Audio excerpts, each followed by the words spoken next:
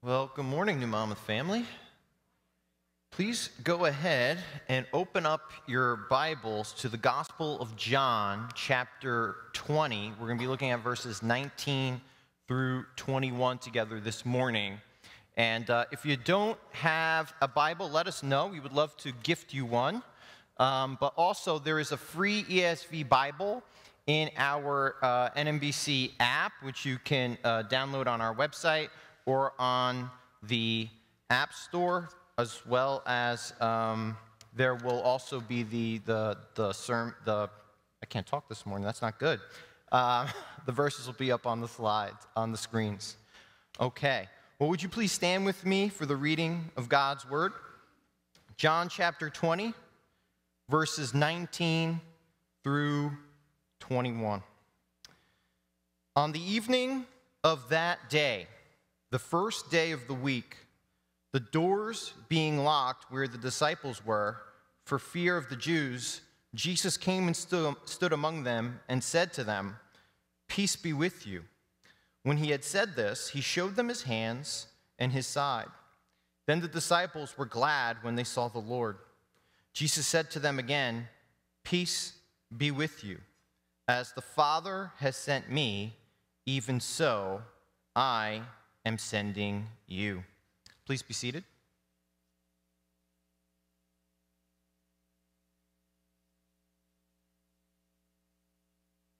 Today, we are beginning a new sermon series entitled Breakdown, the God who is there when we fall apart. And it's difficult to deny that there is a present heaviness in our world today. Grief, anxiety, unrest, depression, and uncertainty are all on the rise in our current cultural landscape. Statistics show that in the last year, 20% of adults in the U.S. suffer from mental illness, 5% of which are severe cases. 25% of Americans have issues with anxiety, 8% have a substance abuse disorder, and 11 million adults in the United States have had serious suicidal thoughts over the past year. And so as the people of God, these statistics and this present heaviness that we are confronted with, it forces us to ask the question, well, where is God in all of this? Well, we read in Ecclesiastes 1:9, there is truly nothing new under the sun. That throughout history, people, nations, and cultures have experienced such difficult seasons, far worse than the difficult season that we find ourselves in the midst of. And what we come to find is that time and again, our Heavenly Father meets our grief with His goodness. He comforts our sadness with His steadfast faithfulness and assures us in our uncertainty like only He can. And so over the next 2 months, as a church family, we're going to look at specific passages in both the Old and New Testaments that display how throughout redemptive history, our God never leaves or forsakes us, but rather He is always there for us when we need Him most. The times when it seems and feels like everything in our world is breaking down and falling apart. That in Jesus Christ alone we can find the peace, joy, and hope that our hearts all long for, because in Christ Jesus our brokenness is made whole. Our fears are transformed into peace, and the sin that once enslaved us no longer has any power over us because of Jesus' victory on our behalf at the cross.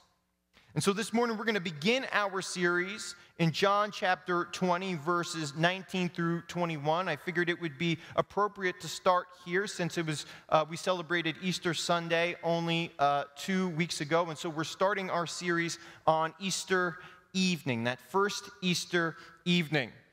And I'm actually going to be on vacation the next 2 weeks, and so I'm going to be passing the baton to Pastor Nick and Pastor Tom the next 2 weeks. But I'm so excited about this series because it kind of has almost like a greatest hits flavor to it. I mean, the passages we're going to be looking at, we're going to be looking at Moses and Elijah and David and Peter and Zacchaeus and there's so many others. And so I'm so excited about these passages that we're going to be able to look at. But we're starting here on Easter evening, where we find Jesus' disciples in dark and dire circumstances, until the Lord appears before them and changes their heartache and sadness into joy and laughter.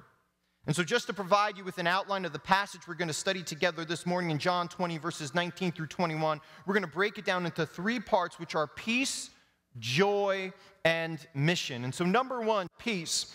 In verse 19, we see how Jesus' presence in the power of his resurrection brings peace into his disciples' lives. Number 2, joy. In verse 20, Jesus reveals how, as his followers, we can have everlasting joy, even in the midst of suffering. And then lastly, number 3, mission.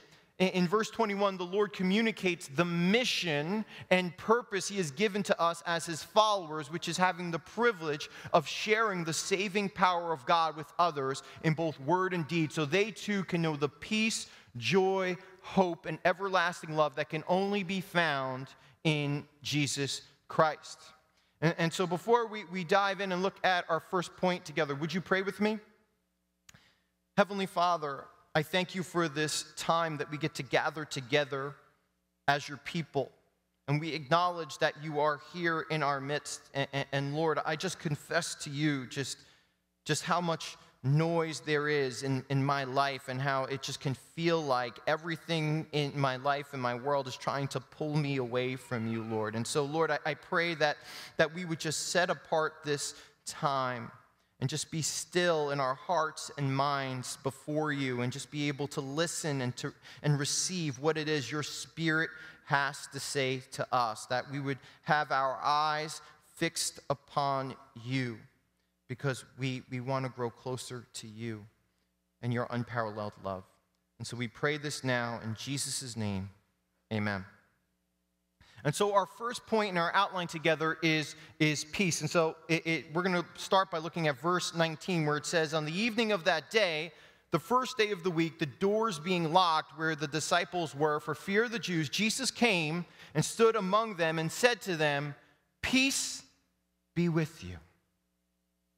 The pictures that I have up on the screens are from a family trip that we took into Manhattan the last week of February 2020. And we had an incredible time, and what we did is we hit up a couple of food spots we had been wanting to go for a while. Me and my son Christopher, we're real foodies, you know. We watch these YouTube videos, and we see these things, and we check them off on our list, we got to go there, we got to try that. And so we went into the city, we spent a day in the city, and we went to Russ and Daughters for bagel lox and cream cheese, highly recommend it. Prince Street Pizza was great, and then we finished the day at Cafe Palermo for cannolis. Really fantastic day. And so, of course, we had to walk off some of that deliciousness. And so we walked across the Brooklyn and Manhattan bridges, and we enjoyed our time in Little Italy and Chinatown. But little did we know, this would be the last family outing we'd be able to go on of any kind for the foreseeable future, as only a few weeks later, the entire world would shut down due to the COVID-19 pandemic. And it's still pretty surreal to think about, right? That actually happened. Our entire world was turned upside down practically overnight. And like many of you, I found myself just absolutely glued to the news at first. And I'm not really a news person, But it was just so difficult to believe what was happening. We were trying to find answers and get information. Like we were told to shelter in place. And the information we were being given, or disinformation, depending on how you look at it, and I don't mean that to be a political statement, but just the sense that there was so much confusion. And this confusion had brought on fear and anxiety to the point where people felt too overwhelmed to do basic tasks like go to work or go to the grocery store because of the perceived chaos that was seemingly awaiting outside our doors.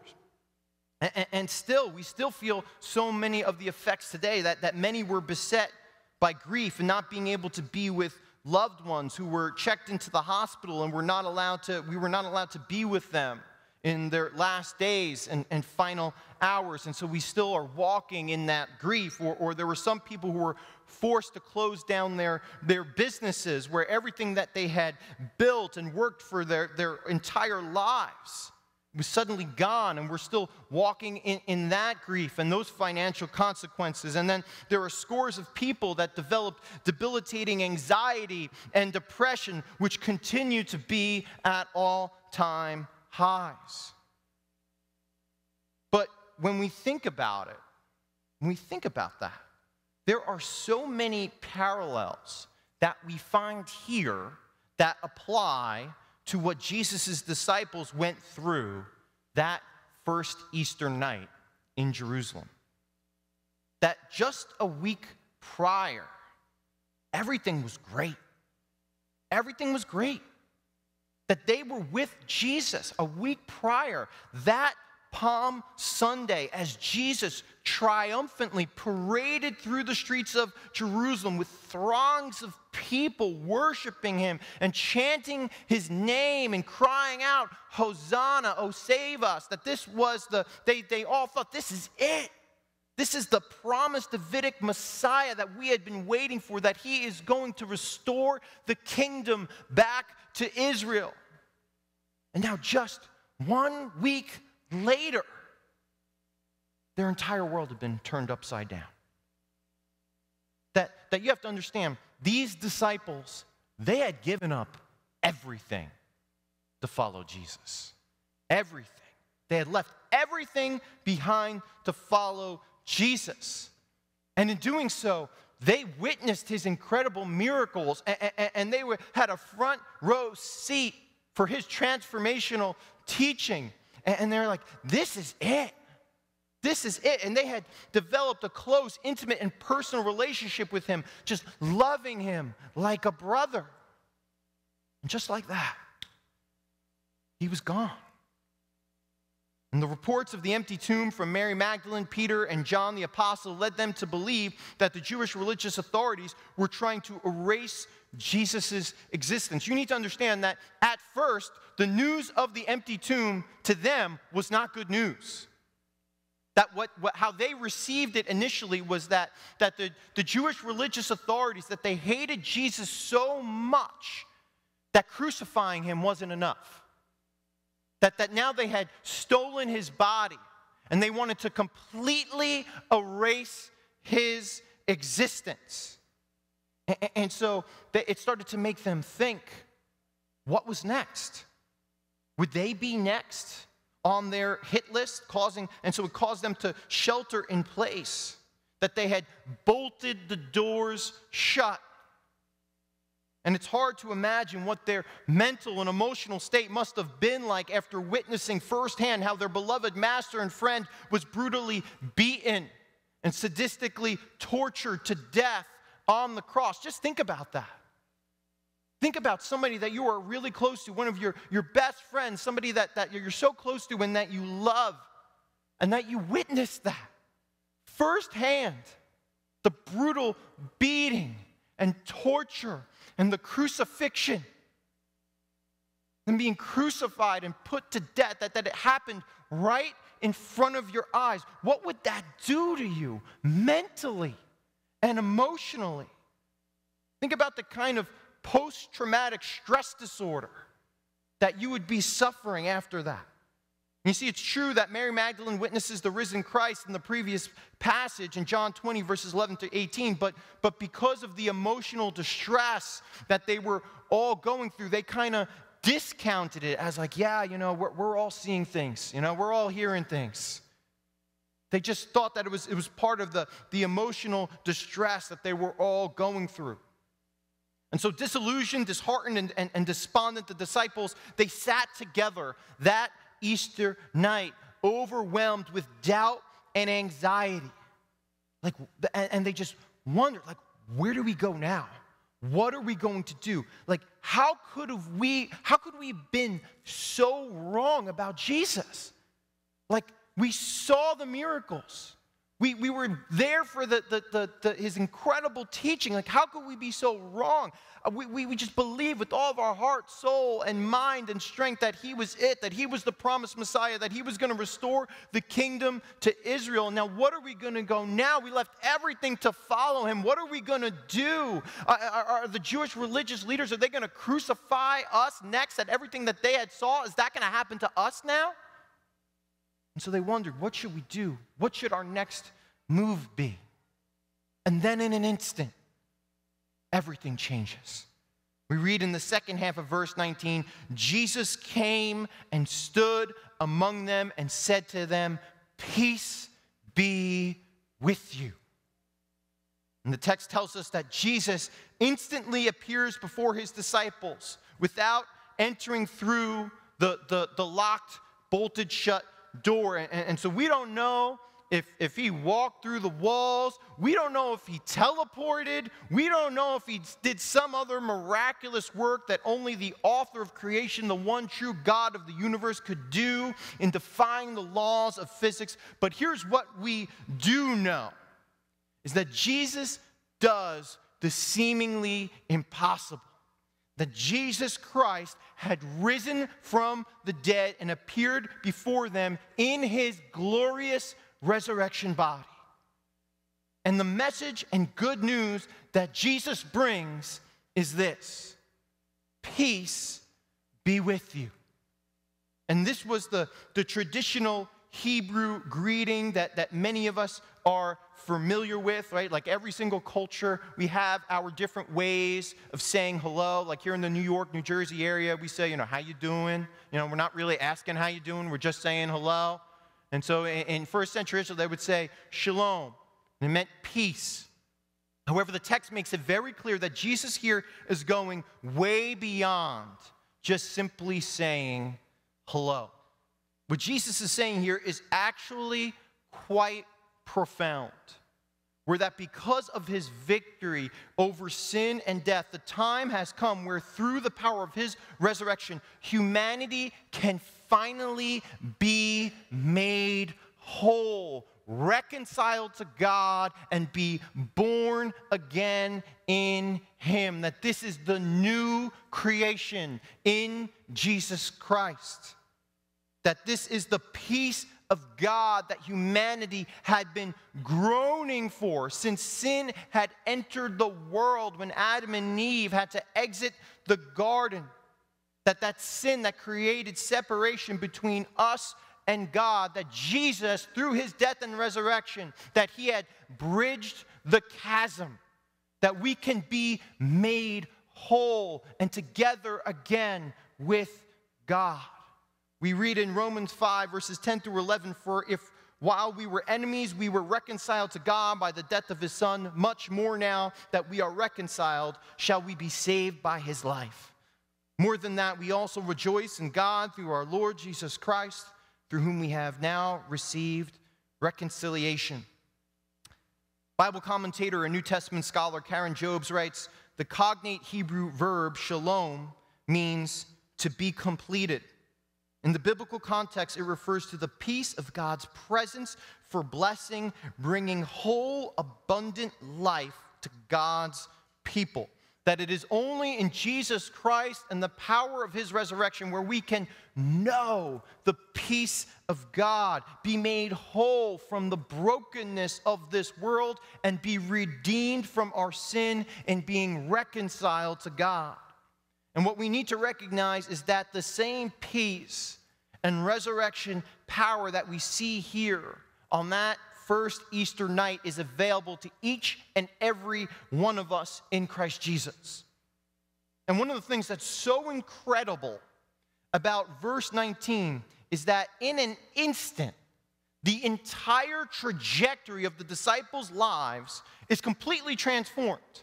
Like everything changes in that one moment, that they go from being filled with heartache and grief and defeat and fear and anxiety and uncertainty to having what the Apostle Paul refers to in Philippians 4:7 as the peace of God which surpasses all understanding, that guards our hearts and our minds in Christ Jesus. That they have the peace that only the resurrected Christ can give us.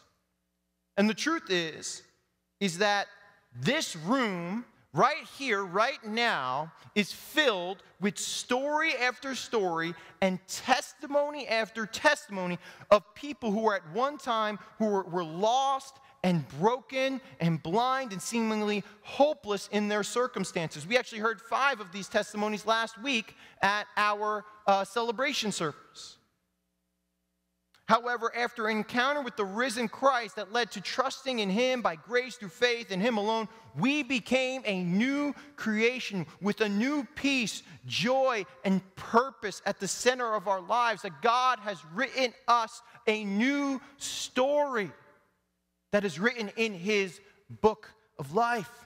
That this is the transformation that is only available to us in Jesus Christ. And you know, there may be some of us here this morning who feel like those disciples that first Easter night.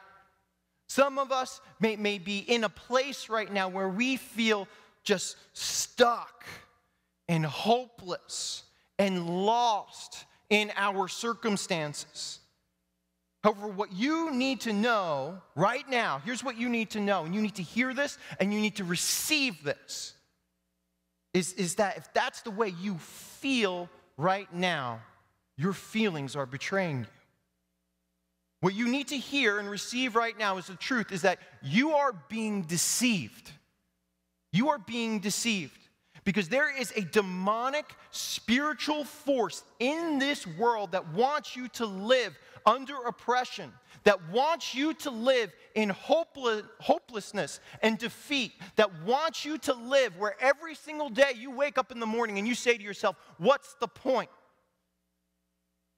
That wants you to live, that what's the point, that there's no way out, that nothing will ever change in my life. However, what Jesus wants you to know is that He overcame sin and death on your behalf, and by trusting in Him and receiving His resurrection power, the entire trajectory of your life can change in an instant. That this doesn't mean that our circumstances are going to change overnight, or that all the trials and difficulties in our lives are going to all of a sudden disappear, because that's just not reality. However, what it does mean is that Jesus will be with you every single step of the way of what you're going through. It means that your trajectory is no longer hopeless and headed towards destruction and despair, because in Jesus Christ, we have the power of His glorious resurrection available to us that can overcome anything this world can throw at us. And when we surrender our lives to Jesus, He will transform us over time into the person that He has created us to be. That we read in Deuteronomy 31:6, do not fear or be in dread, for it is the Lord your God who goes with you, that He will not leave you or forsake you. Christian author, missionary, and Bible commentator Leslie Newbegin writes, peace is Jesus' gift to the disciples and to us. It is the peace that belongs to the new age which God has promised. It is because Jesus bears the wounds of His decisive battle that He won over evil, that He can offer to us peace as a gift to be received by grace through faith in Him alone. That this is the good news of the gospel and resurrection of Jesus Christ, which brings us everlasting peace. And so let's move ahead now to the second part in our outline this morning, joy, where in verse 20, Jesus reveals to us how we can have everlasting joy even in the midst of suffering. So let's go ahead and look at verse 20 together. It says, when Jesus had said this, he showed them his hands and his side. Then the disciples were glad when they saw the Lord. In verse 20, we read of how Jesus displays his scars, his wounds to his disciples. And we see that it brings them joy, that it makes them glad. You know, one of the things that men never grow out of is the enjoyment that we get from showing one another our scars, right? Like, it doesn't matter how old you are, whether it's, you're working on your house, or you're trying to fix something, or maybe you're a weekend warrior, you're playing a sport, and you're like, yo, check out what happened. Look at this. We're like so proud. And as a former hockey player, there are countless times I can point back to where in the locker room, me and my teammates, we would just put on display the black and purple welts we would get from blocking a shot, or the cuts and scars from getting high sticked. And then, of course, there are the occasional missing teeth. I was too smart for that. I was a goalie. I had the mask on, so I was good. I got all my teeth. But in a way, we take pride and joy in those battle scars because they point to our commitment to one another, our collective mission and our character and our identity. And on a much deeper and infinitely more significant level, this is kind of what's taking place here in verse 20. That when Jesus shows his scars from his crucifixion to his disciples, it serves a twofold purpose. First, it's Jesus' way of revealing to them his identity. That Jesus' scars, his wounds, they show that it's him. It's the same Jesus who they followed as his disciples, that they knew and loved, and was crucified and put to death for their sake just a few days earlier. And secondly, and most importantly, it's Jesus' way of telling them how much he loves them. Check this out. Hebrews 12, verse 2. This you want to have your mind blown this morning? Looking to Jesus, the founder and perfecter of our faith, who for the joy that was set before him endured the cross, despising the shame, and is seated at the right hand of the throne of God. Is that not insane? Is that not crazy? Hebrews 12:2 is just one of the most mind-blowing passages in all of the scriptures for me. That the notion that it was Jesus' joy to endure the cross and bear its shame on our behalf is something that's difficult to comprehend and to put into words. And it's not that Jesus was looking forward to the cross, right? That's not the joy that this is talking about. But it's talking about that Jesus loves us so much that the amount of joy that it brought to him in knowing that we would not have to suffer what he suffered on the cross, that going to the cross brought him joy. That's the kind of love that we have in Christ. To be loved in such a way that someone would endure such horror in our place so that we wouldn't have to, in order to ensure our salvation, is absolutely, it's so beautiful. It's breathtaking. It's that unparalleled kind of love that engulfs the hearts of disciples here in verse 20, that when Jesus shows them the scars from the nails that were hammered into his hands, his wrists, and the spear, right, the wound in his side, the spear that was plunged into his side at the crucifixion that we read in verse 20, that it made the disciples glad, brought them joy when they saw the Lord. And this is the same love that leads to the everlasting joy that is available to all of us who are in Christ Jesus. You know, so often as followers of Jesus, when we hear the term joy used in the scriptures, we confuse it with the way the world uses the term joy, that it's this kind of temporary feeling of happiness that comes and goes based on whether things are going our way or not. This is not the kind of joy that is being referred to here.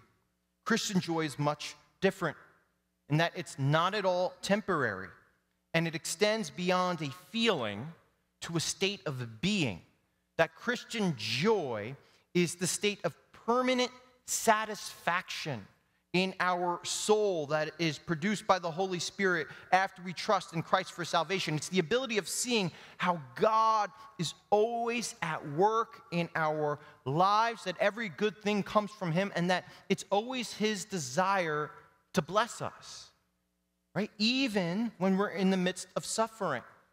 That even when we're in the midst of suffering, we know that our God is always for us and never against us. And He's always looking to bless us.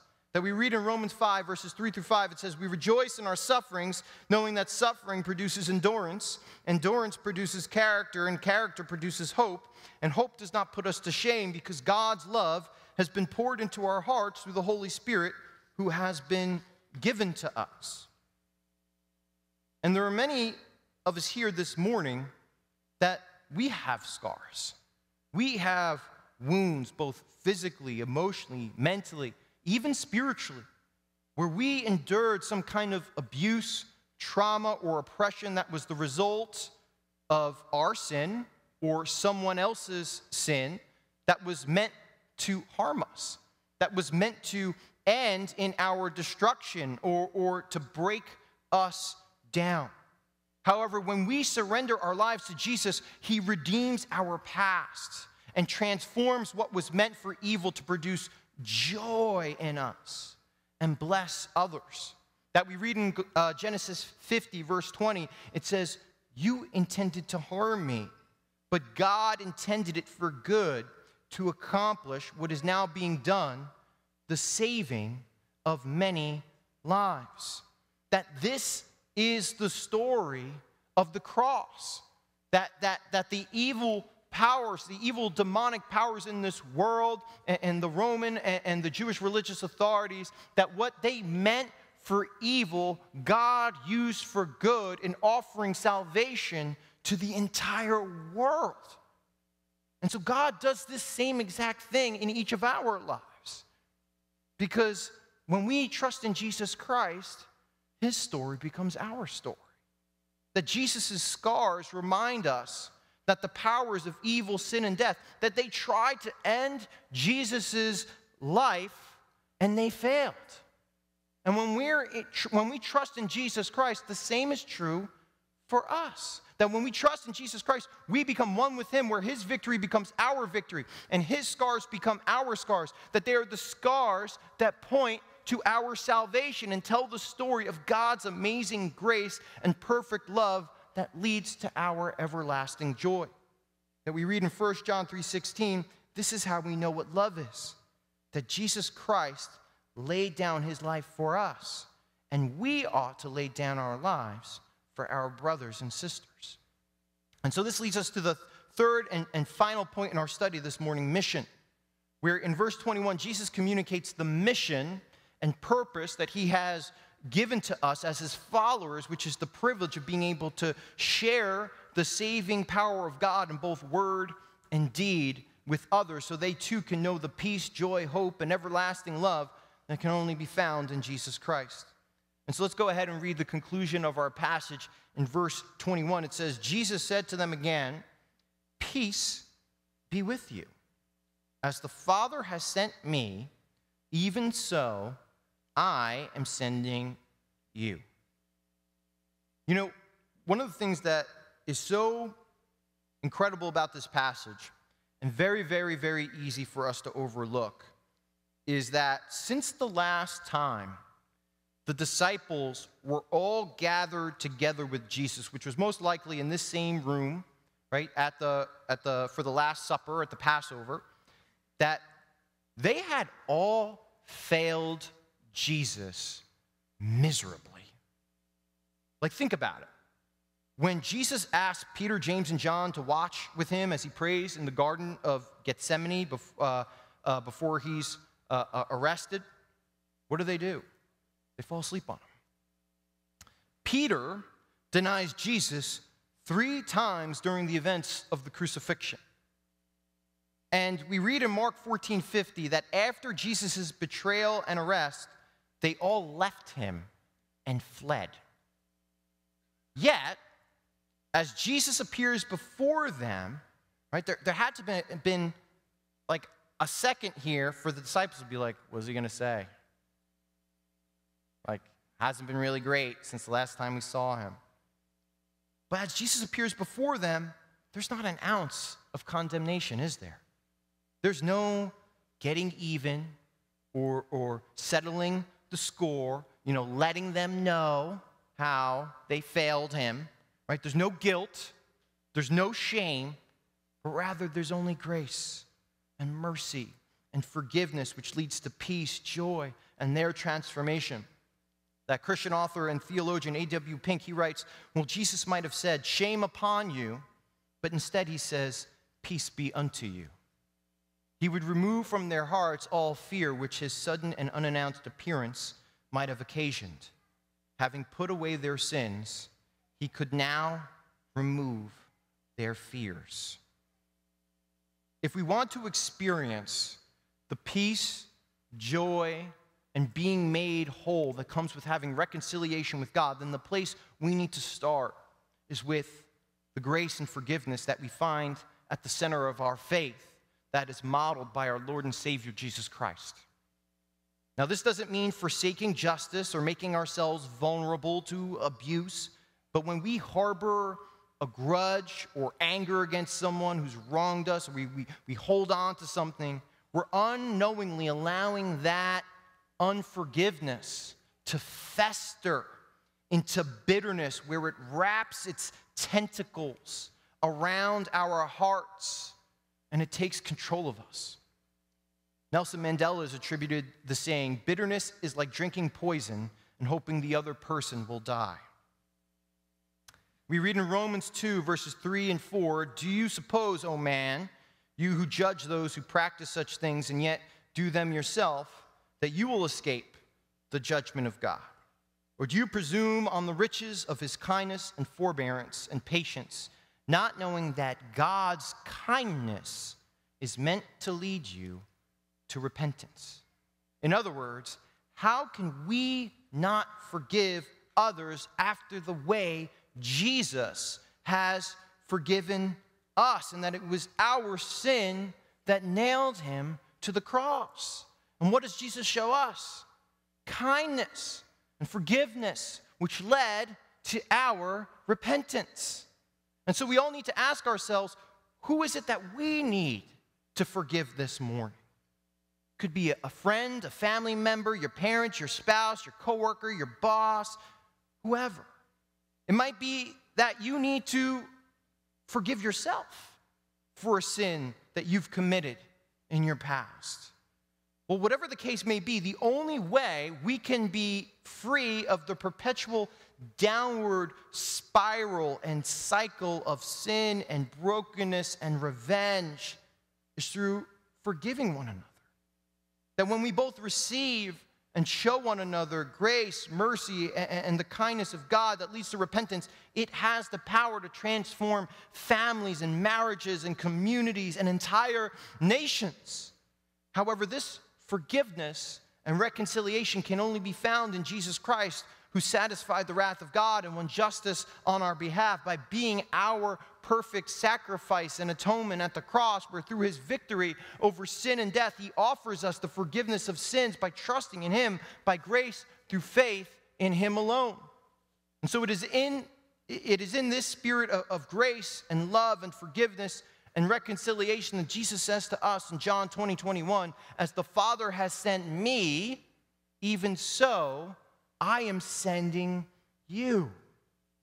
That Jesus now sends us out into the world as his people, equipped, indwelt with his Holy Spirit and the very power of God, which is found in the message of his glorious gospel.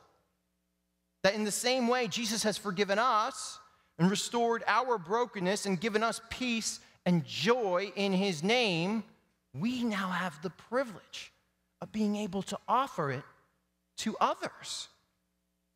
However, just like Jesus, we must be willing to leave our comfortable surroundings.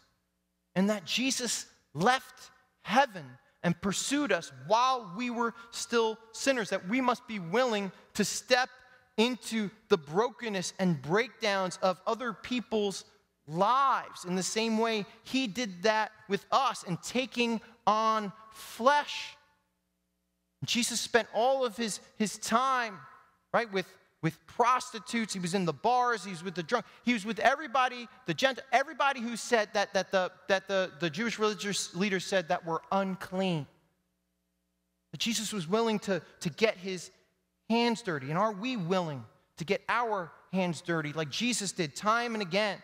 To love people with the grace and mercy that can only be found in the gospel of Jesus Christ, where the unparalleled kindness of God leads us to repentance and transformation. That we read in 1 Thessalonians 2:8, so being affectionately desirous of you, we were ready to share with you not only the gospel of God, but our own selves, because you had become very dear to us. And so as the Father sent Jesus, our Lord and Savior now sends us as the sent people of God on mission to bring the good news of peace, joy, and reconciliation to a broken and lost world. And so are we willing to step into our community, indwelt with the Holy Spirit, clothed in the full armor of God, and armed with the gospel of Jesus Christ to share with others how Jesus has saved us from sin and death so they can experience his transformational power in their lives as well? Are we willing to equip ourselves for this mission that God has called us to, grounding ourselves in the truth of Scripture, prayer, and Christian community? Are we willing to love others the way Jesus has loved us, not treating people like projects, but loving one another like family, stepping into one another's brokenness with grace and mercy and patience and long-suffering, always being quick to forgive and never being easily offended, cultivating relationships grounded in trust and vulnerability and Christian intimacy? See, if it's the desire of our hearts, see our friends, our family members, our neighbors, and our community all be made whole, then we must look to our Lord and Savior Jesus, who is the only way, the truth, and the life, the one who poured himself out unto death so that we could be raised to life. And so this is the mission that the Lord Jesus has graciously called us to and invited us to, the privilege that is God working in and through us, brittle jars of clay like us, to take what has been broken and make it whole again. Made new, I'm born again in Christ Jesus. I'd like to call the worship team to come up. Would you pray with me?